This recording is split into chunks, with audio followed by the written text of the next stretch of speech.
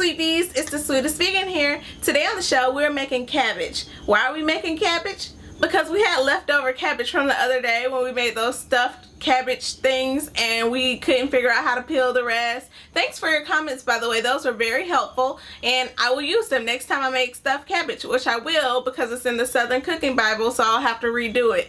So we're on a budget, so yes, we're being really cheap and we're going to use the rest of that cabbage that we didn't use. And in the Southern Cooking Bible, they had fried cabbage, they had stuffed cabbage, but I already made those. So I'll do those a little bit later. And then I came across a recipe for corned beef. And corned beef is usually served with cabbage, and that's how she had it in the recipe or whatever. But I was like, I don't want to do a corn tofu anything. Like, I'm not in the mood for imitation meat right now. So let's just corn the cabbage. And I was like, that would be hilarious if I just put corn and cabbage and call it corn cabbage.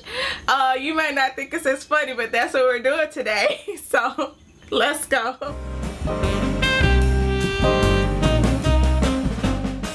So you want to start this recipe by bringing a large pot of water to boil, and then you want to quarter your cabbage. This would have been really helpful the other day when I made those cabbage wraps. But quarter your cabbage, and if they still have the core in them, just cut diagonally across the cabbage to take the stem and the core out. And that's much easier than trying to core the entire head of cabbage. So much easier. Then you're going to go ahead and slice the cabbage into about 1 inch thick in width. You don't even really have to slice if you don't want to, but you can, just to avoid having to slice it later for kids or have it cook faster, you know, whatever. Just slice the cabbage, and then we're going to put it in our big pot of water. And of course, in normal sweetest vegan fashion, my pot is too small. I mean, what would the show be if I chose the proper size pot from the beginning?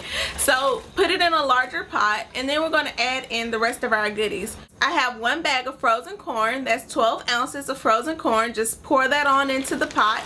And then I thought, if I were to make a corned beef, what did that used to taste like? It's a little bit of smoky, it's a little bit of sweet, it's a little bit of fatty, it's a little bit of salty. So I decided to incorporate those flavors. So we have soy sauce for our salty body flavor, a little olive oil to add a little bit of fat.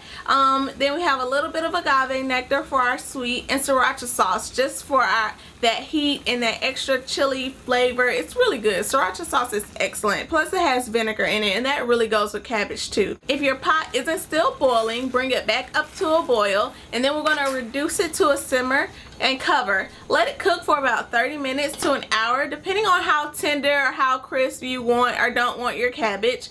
You know, let it cook longer if you like it really stewed to death. But I just let mine go for about an hour, and it came out perfect. I'm going to serve this up, and let's see how it tastes. So here we have our bowl of cabbage. Let me just get some corn. Oh, I lost all my corn. There we go. It is really flavorful. It has a lot of flavor, and it has a lot of different flavors. So nobody will be able to tell, like, oh my gosh, what is in this? They'll just be like, this is delicious. Can I get the recipe? Because it has so many layers. Yes, it has that salt that doesn't really taste like salt. It has like a little bit of spice, because you know the sriracha sauce hits your palate like really late and really in the back at the end, so people will not know what that is coming, and it tastes really good. It's really subtle and mild. And then you have like the agave nectar, but that's really not too sweet. And then you have that olive oil, which is really hitting people in that fat craving, but they will not know what hit them. This is really delicious. Bye y'all. About to go eat.